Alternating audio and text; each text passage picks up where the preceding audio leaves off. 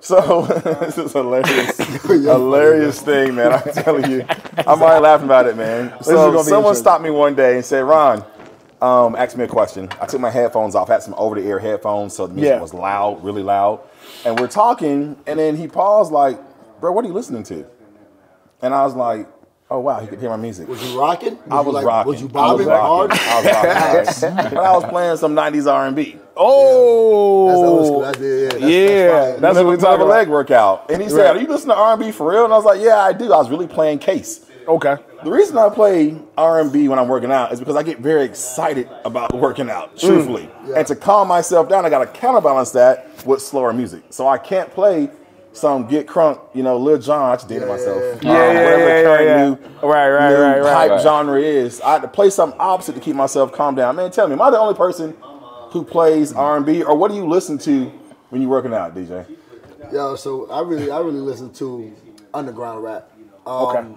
I'm Backpack music? Huh? Backpack, Benny the Butcher, Griselda, BSF. Real rappers that talk about real stuff. Right. And I can tell by your videos. You can hear them. You can, for sure. We on the same page. Yeah, we on the same with our music. Real vocal driven. Real vocal driven stuff that makes sense. I'm not saying I can relate to it. You know what I'm saying? I didn't grow up too hard. But I've seen a lot of stuff that they talk about, and like you know what's real and what's not. Right. So when I'm listening to it as I'm working out, I'm like, yeah. All right, let's get these leg presses in. But I am also that guy who will sit there and have a whole fucking concert in the middle of a set because they spitting some crazy shit. And you're excited. If you ever come to Fineo and you hear something like that on the live, because I have my hour a day, people hate it. I play Up North, Dipset, Joel. I love it. People hate it because I'm gonna get my hour a day. Right. I'm gonna get my your hour music, a day. your gym. They hate it, but you know when the energy shifts because I start going crazy. I play one song over and over. And be like, did you hear what he's talking about? So that it's crazy because through all the chaos, you actually can still hear the lyrics. No disrespect to any other rappers or whatnot. But I'm just a lyrical guy. Like I like when you can understand what they're talking about. I don't know why that helps me get to the workout. It hypes me up a little bit. But I'm a big fan of having them concerts in the middle of my workout. I am so if I can understand the words and rap the words at the same time, no mumble music, it's lit, bro. That's what it is, man. I am having a concert. Everybody's gonna know I'm having a concert. I don't care who's looking. And if they ask me a question, I'm gonna be like, yo, listen to what he talking about. Let's stop the whole workout. Yo, so is that your playlist, Infineo? Because you've had some. I gotta keep it mutual. Like I really have to keep it mutual. I throw some Beyonce in there for the girls. Of course. I'll throw some. I throw my headphones on. At that point, Migos. I try to keep mutual in the gym. I got sometimes. If you see me walk up in there at 5 o'clock in the morning, I just want to get up and get going. I don't care what nobody think. I'm throwing some shit on. Right. You gotta get right. I gotta get right. But usually I try to keep it mutual for the gym. I try to, everybody get the vibe out and whatnot. If you wear my headphones on, just know I'm playing some rocking out. Right. Joe Words, tell me, bro, where you at with it, man? So, since I'm African, I'm not even gonna lie to you though. Afrobeats has been bro, 100%. Because it's up-tempo music, right?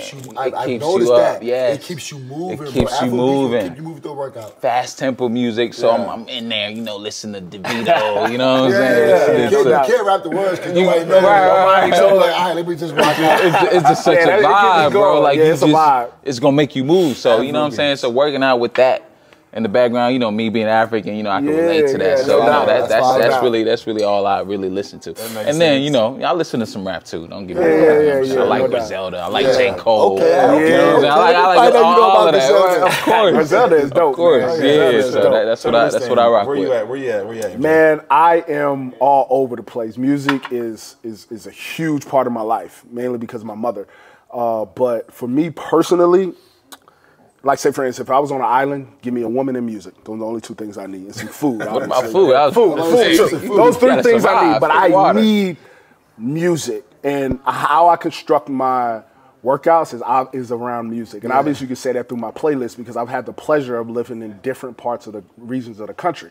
I've been up top. I've been down south. I've been Midwest. I've been all over. So I've had the opportunity to adopt some of those sounds. So, say, for instance, like my leg day.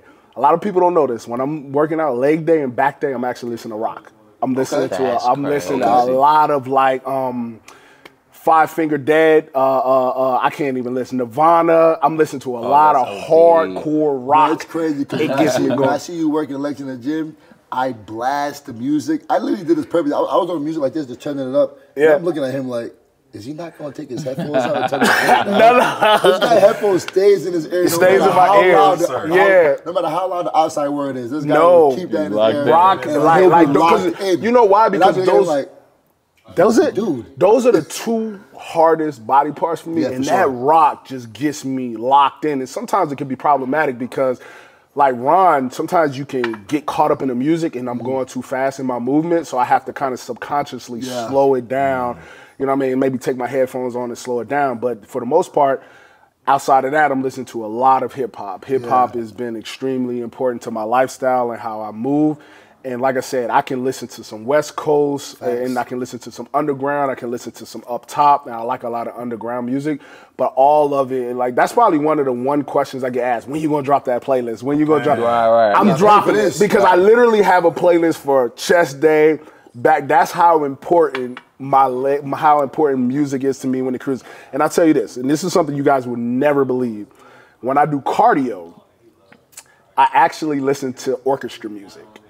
And just be patient with me. That's different. Like, I listen to a lot of orchestra, like movie scores. Like, you ever be watching a movie and like there's highs and lows and crashing, and it's actually very emotional when you listen to it. But it gets me kind of in the mood when I'm at certain points of the cardio where you feel like you're about to die. But there's be a crash where it get me going. Like, one of my favorite scores is Moonlight and Vice. Those are my two favorite movie scores. I know that sounds crazy coming from me, but movie like orchestra music really gets me going in my cardio. So do you guys listen to any, like, as you're doing cardio or anything like that, podcasts or read books or anything like audio books? Yes. I listen to a lot of them. What do you? I'm not a humongous podcast audio listener when I'm doing my actual workouts themselves. What about like cardio?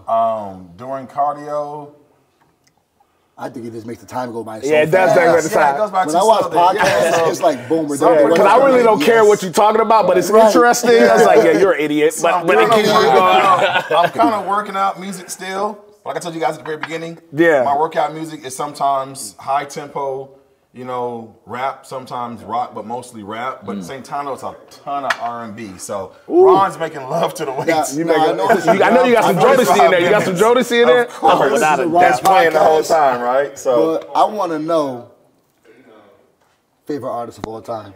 Wow. Come on, dog. Don't do that. We only get to choose one. We'll be here all night, so let's do this then. Top 5. I can't get 5, but there's one you cannot remove from the top 5. Let's complicate this. I'm going to say 3000. Andre 3000 from Outkast. You're from the South? Of course. Okay, that's cannot be removed from my top 5. Give me one person who cannot be removed from your top 5. Lil Wayne. He cannot be removed. He cannot be removed. Good choice. I'm a J. Cole fan, bro. Can't be removed from top 5. I'm putting him in the top 5. Nas. That cannot be removed from anybody's playlist. I'm going to throw a real curveball at you guys and say that one of the greatest storytellers of all time has to, and I'm not saying because I'm sitting here with Bel Air, but Ross has got to be one of the greatest storytellers of our modern time. For sure. You guys can argue this in our comments if you want to. Bro, if you're going to put Ross in there, I got to throw my guy Luda in there, too. We